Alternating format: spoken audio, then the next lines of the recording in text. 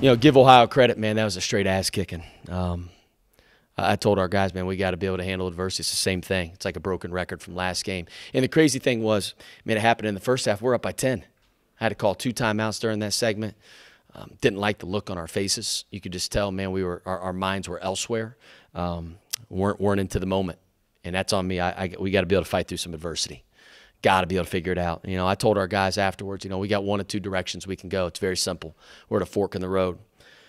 We can either feel sorry for ourselves and fracture, or we can come together and figure it out, lean into it. And if we do that, we've shown we can beat anybody in the MAC. We've also shown we can lose to anybody in the MAC at the same time. It's all about our mindset. We're our biggest competition is ourselves. But you can't win when you have 18 turnovers. You give up 17 offensive rebounds. I mean, they had 18 points off the second chance. A lot of those were early. I thought our first shot defense in the first half was terrific. But they had, I think, 9 points at half off offensive rebounds. And then they scored 25 points off their turns. I mean, the game's pretty dang simple. So, but give them credit. They played well, and they're playing really good basketball right now.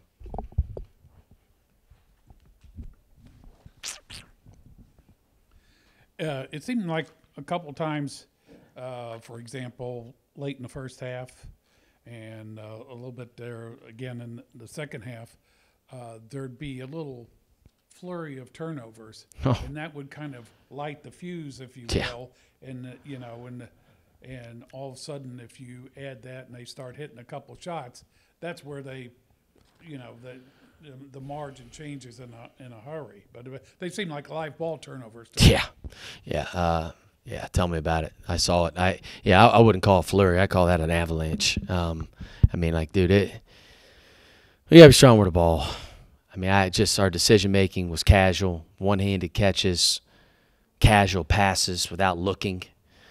Just be stronger with the ball. Be a Division I basketball player. You have 18 turnovers, you ain't winning any games. And they scored obviously 25 off of our turnovers, which killed us.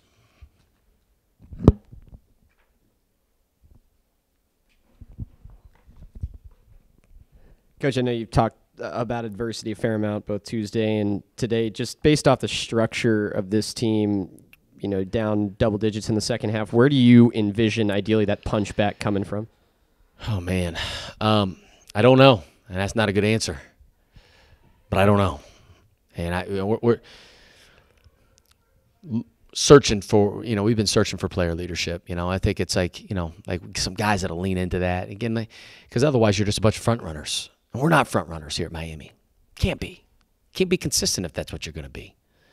Right? And, so when somebody throws a punch, man, you got to throw it back. We got so many timeouts, we used all of them pretty early. But we got to, again, it was the crazy thing was, it was happening when we were still up. That's what I was like. I was like, fellas, you act like we're down by 30 right now. We're up by 7. So you got to get your head in the game. You got to focus. You got to go next play mentality, right? But you got to be strong with the ball. We got to block them out. Right, we do those 2 things. Guess what? We'd be up by about 15. But, again, give Ohio credit. They played really hard. They created turnovers, and they were on the glass. And it wasn't one guy that was on the glass either. It was all their guards, too. Shelton had one. Hunter had one at that point. You start looking at their guards were getting offensive rebounds. And guys just looking around like blank stares. It's like, listen, do your job. When you face adversity, you got to get tighter. You got to execute just that much more. Right? That's what you got to do. That's what the good ones do. And the good teams, the really good teams, can fix things live. And doesn't take a day to show film, have a kumbaya. No, they fix that thing live. But again, I think we got to continue, obviously, to develop that player leadership on our team. I do think we have a couple guys that can do it. Deviating a little bit, I know you're wearing the turtlenecks. It's Coach Cole's tribute night. His wife was here. Can you just talk a little bit about, you coached in this area, what he's meant to this program and this community?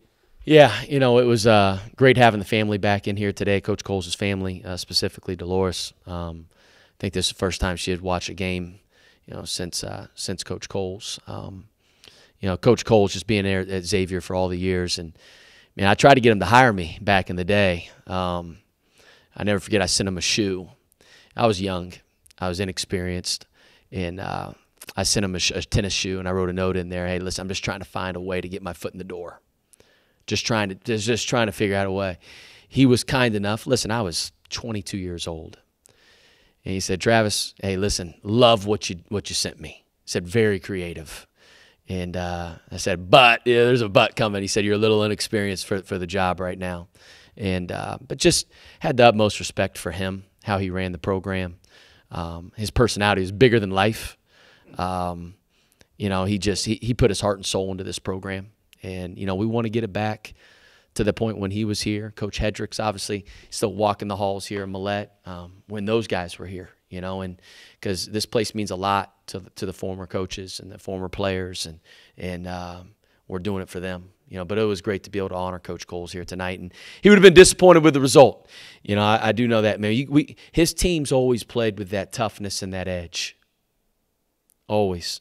Maybe struggled to score at times, but I will tell you, man, they really guarded, and they were tough.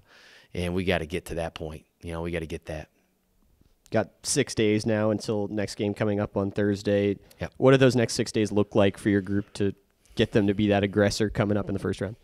Yeah, I think, number one, obviously we'll take a day off per NCAA rules tomorrow. Sunday we'll be back on. We need to watch this. We need to see it. We need to own it.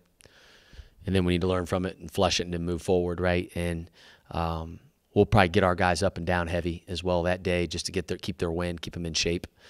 Monday we'll be off as well, and then we'll practice Tuesday and Wednesday leading up to Cleveland. And because you got 3 games in 3 days, obviously you got to win the first one. That's all that matters right now. That's on my mind. But we want to get our guys. Listen, basketball is a crazy sport, and one of the best teams that I was able to be a part of at Xavier, I think was back in the year. I think it was 16, 17. I get all these years blend together, but we lost probably 6 or 7 games in a row towards the end of the Big East. I mean, we were on the ropes, man. You could tell everybody was killing us, saying we stink. Everybody the month before was saying how good we were, right? We were top 10 in the country, and we snuck into the NCAA tournament barely. I mean, limped in. Just limped in. And then 2 weeks later, we're in the Elite Eight playing Gonzaga, 40 minutes away from being in the Final Four. And, you got to learn, like, again, we didn't have the performances we wanted this week. That's for darn sure. But you got to move on. Can't feel sorry for us. I don't know who the heck we play. Quite honestly, I haven't listened to any scores or anything like that. But whoever we play, man, they better get the best version of Miami. The most together, the toughest. That needs to happen on Thursday, and that's got to be our mindset starting right now.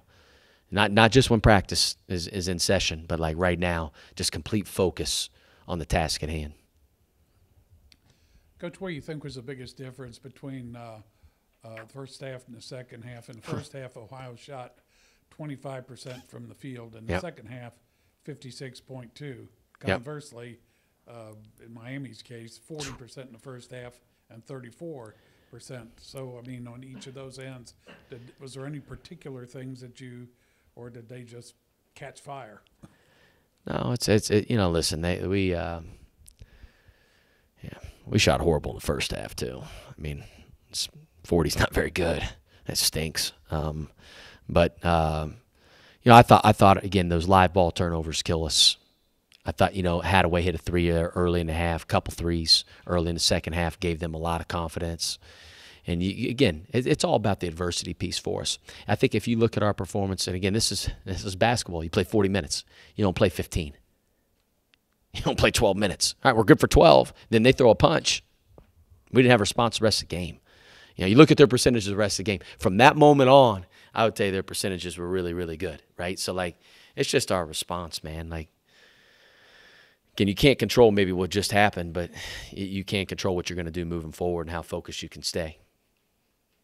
I know it's got to be tough when you've got people like Clayton that are big guys that can come out there and shoot threes from anywhere, on the perimeter. But it seemed like you held him down a little bit, nine points, but then they picked it up, in other areas with other people. And other I thought we did a pretty good job on Clayton. Clayton is, in my opinion, the best shooter in the league, regardless of position.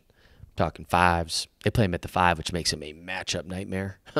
He's better at the 5 than he is the 4. The 4, he's much easier to guard. 5, he is, man, really hard to guard. He puts you in a bind. And, Jalen Hunter, I don't even know how much he had tonight. Like, I think Jalen Hunter's the best point guard in the league. He had 7 assists. So people are going to say, oh, he didn't score a ton tonight. But he had 7 assists, 2 turns. He controls the whole deal. He controls the whole deal. I mean, he's never out of control, never gets sped up. He makes all the right plays. I mean, he serves it on a platter to those guys. He does, man. He is a tremendous player. He's got my vote for first team all conference. That's for darn sure. So what did you see as the primary difference between the first half and the second half? I mean, I think they kind of took us out of our offense that second half. We couldn't really run the stuff we wanted to run because they're ball pressure. And that's something we got to, I guess, handle because it's happened the past couple games. But I'm confident we'll figure it out and get the ball where we want to get the ball and be better next game on the offensive end for sure. They've got some tough matchups out there, and I know you had, at times had some people that are, have some good shots and everything. Mm-hmm. How'd you feel having to defend a couple of these guys? This is your second time around with them. I don't know if it gets harder or easier or what. Yeah. It's a little bit of both because this late in the conference play, I guess, everyone only kind of does what they're good at. They're not going to be kind of out of character, I guess.